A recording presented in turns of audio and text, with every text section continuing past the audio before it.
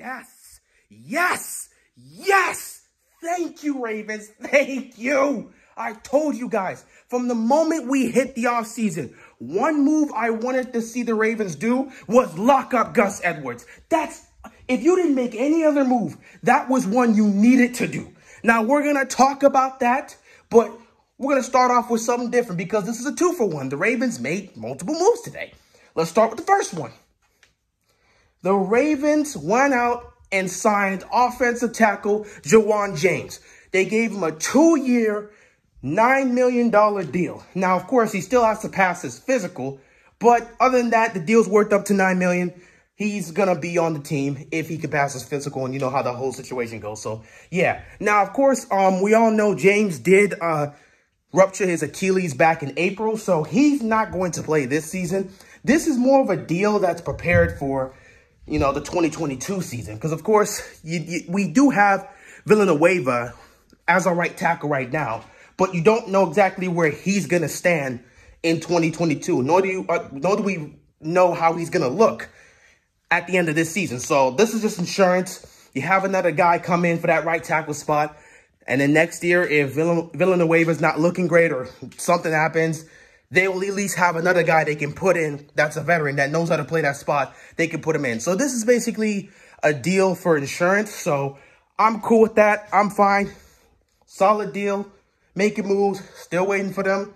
Trying to go get Houston or something. But you know what? That's a different case. Now, let's get into our main event. Gus the Bus Edwards. The only way I see them getting this deal done the way they did is if Gus Edwards is completely content with being in Baltimore and he loves being here and he wants to be here and he wants to stay here. Because there's no way you pull off this deal the way they did. They gave this man, Gus Edwards, a 2-year, $10 million extension. Huh? Really now?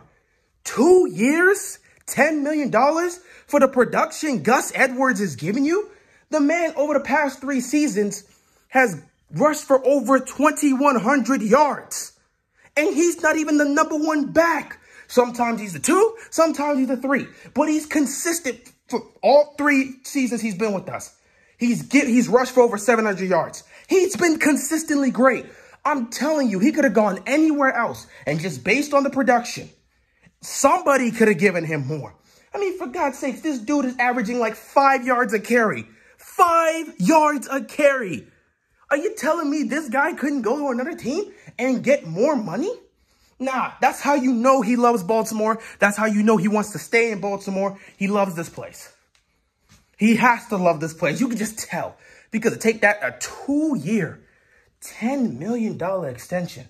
I am surprised to see him take that, and I'm glad he took that because I wanted Gus Edwards back so much. This guy, him and J.K. Dobbins are a deadly combo, and what they can do in this run game is something special.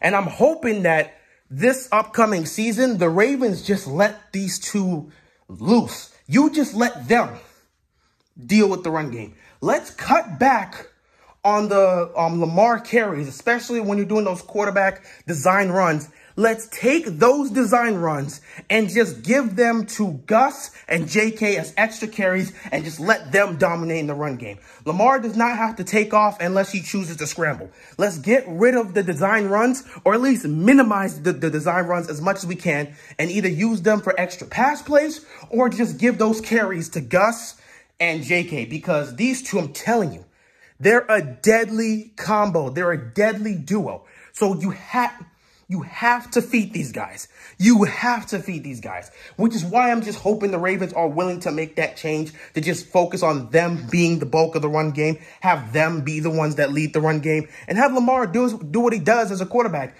but also know that he still has the ability to take off when there's nothing there. Just the only time Lamar should be running in 2021 is when nobody's open and he wants to make a play. Let him scramble.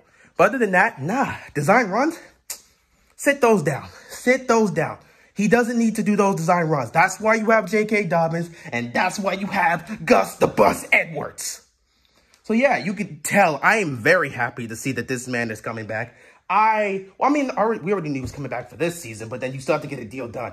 So I'm glad to know that he's going to be here at least for the next couple years alongside J.K. Dobbins. This is going to be a deadly running duo for the next couple years, and I'm glad to see. I can't wait to see these guys play, man. Can't wait to see these guys play this season. It's going to be something special. This run game is going to be something special with that duo. And it'll be even more special if it's just them doing it as opposed to having Lamar do what he does. You don't need Lamar to rush for another 1,000 yards this season. I would love it if Lamar rushes for like 400 to 500 yards this season just because they cut down on his carries and give it to Gus. It'd be great because I'm telling you, you give those extra carries to those two guys, both of them will rush for 1,000 yards this season. It would be something spectacular. But yeah, definitely happy that the Ravens got this done. Excited to see that Gus is going to be here for the next couple years, and he's going to be that deadly 1-2 combo alongside, J.K. Dobbins, because you had to get these guys back. You had to. You had to keep these two together. What you have with these guys in the run game is special. Losing one of that would be tough. It would definitely be tough. So I'm glad these guys are going to be here. These two are definitely going to be here together as a running back duo or a combo for the next several years. So that's great to see. And other than that, the move with James was definitely, I'm fine with it. I'm cool with it. I think it's a good deal. I think it's a good move, especially as an insurance for that right tackle position heading into, 2022 and potentially 2023. You never know how that's going to go. So, yeah, smart move. Not to mention, we just don't know what Villanueva's going to look like in 2022. We know what he's going to do this season, and we'll see how he goes. Trust me, he's going to handle that right tackle position. He's going to be fine. So I feel like he's going to be good this season, so he should be fine. But we don't know where he's going to be next season in terms of how he's going to look. So it's smart to get an insurance now if you can get a veteran player, especially since right now he's not exactly going to be playing because, he is injured. Oh, crap. What the hell was that? Especially since he's injured. But, it is what it is. It is what it is. But at the end of the day, I'm just glad that we just got Gus back. That's really all that matters to me. I'm just glad that we got Gus back.